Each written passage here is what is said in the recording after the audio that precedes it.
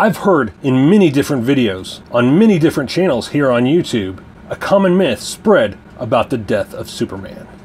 The majority of the most popular comic book YouTubers are guilty of spreading this myth. Today, we're going to dive into the idea of Superman's healing coma and its origins. Hey guys, welcome back to Comicgeddon TV, the only place on YouTube where all geek culture collides. If you're new to the channel, make sure you hit that subscribe button so you don't miss out on future videos. In December of 1992, a team of artists and writers, which included Dan Jurgens, Roger Stern, Louis Simonson, Jerry Ordway, Carl Kessel, and editor Mike Carlin, began developing a multi-title crossover, which introduced the world to the creature known as Doomsday, and showed the world that a Superman could die. The story lasted until October of 1993 and was separated into 3 parts: Doomsday, Funeral for a Friend, which is also known as A World Without Superman, and Reign of the Supermen.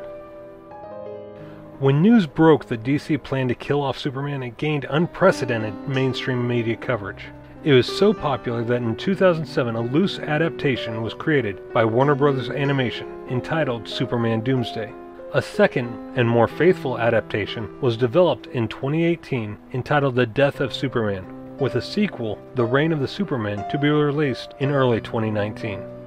The myth of Superman's healing coma was actually introduced by fans as a way to cope with him returning during the reign of the Supermen. This was later used as a plot device to explain his return in Superman Doomsday. However, in the comics, the idea of a Kryptonian healing coma was actually just a question by Superman himself to the Eradicator in Superman number 82, which was the conclusion to Reign of the Supermen. In the comic, Superman says, "But I wasn't dead. I was just in kind of a coma or something, right?" To which the Eradicator responds with, "Thoughts such as those may comfort you, but you must understand, you were categorically deceased, Kal-El."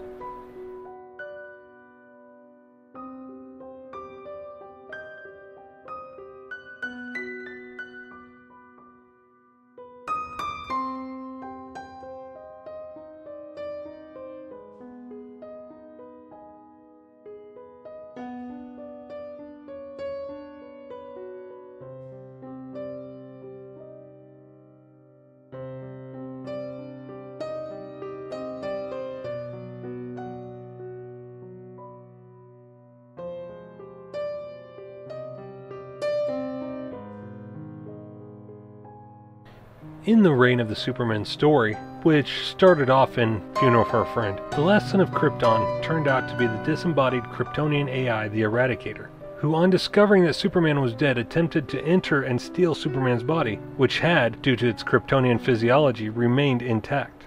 However, Superman's soul had returned to the body, and the Eradicator placed the Kryptonian regeneration matrix in Superman's Fortress of Solitude.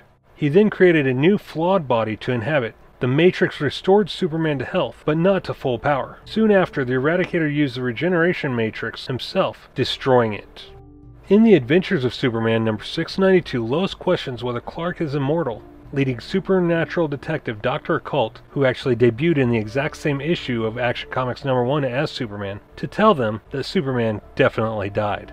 In 2001, the miniseries Dead Man, Dead Again featured Deadman, a ghostly superhero, attempting to stop Darius Caldera, a wizard who uses souls, and Neron, a demon, from collecting the souls of dead heroes to perform a ritual. In it, they attempted to capture Superman's soul when he died, but captured Deadman instead. During 2009's company-wide crossover event Blackest Night, Necron was able to convert any hero or villain who had ever died, even if they came back to life, into Black Lanterns. Superman became a Black Lantern during Blackest Night number 5. By releasing a Black Lantern ring from the Black Lantern Central Power Battery, Necron resurrects a clone of Batman who spits out Black Lantern rings, while Necron explains that he was behind every resurrection, and they are still connected to him. Superman, Kid Flash, Superboy, Wonder Woman, Green Arrow, Animal Man, and Ice are transformed into Black Lanterns, with Barry and Hal fighting away the rings. The first part of the death and return of Superman story, known as Doomsday, ran in Action Comics number 684, The Adventures of Superman number 497, Justice League America number 69, Superman the Man of Steel number 18 through 19, Superman number 74 and 75. While Funeral for a Friend, also known as A World Without Superman in Collected Editions, ran in Action Comics number 685 and 686, The Adventures of Superman number 498 through 500, Justice League America number 70, Superman number 76, 77, and number 83, and Superman the Man of Steel number 20 and 21. While the Reign of the Superman ran in Action Comics number 687 through 691, The Adventures of Superman number 501 through 505, Green Lantern number 46, Superman number 78 through 82, and Superman the Man of Steel number 22 through 26. Later, in the Superman Doomsday Hunter-Prey miniseries, the impact dying at the hands of the monster had on Superman was described as he was constantly haunted by recurring nightmares, waking up in cold sweats, knowing that he had died. So there you have it, my friends, the myth that Superman didn't actually die during the Death of Superman storyline, but was in a Kryptonian healing coma, has been put to rest. Multiple comics, including Reign of the Superman, which actually proved that Superman died after all. So now you know, and knowing is half the battle. I'm Shannon for Comicgeddon TV, the only place on YouTube where all geek culture collides. Take care, my friends. Hey guys, if you enjoyed this video, make sure you hit that subscribe button right there so you can stay up to date on all things geek culture. Also, you can check out one of these two playlists right here on the side for more videos just like the one you just watched.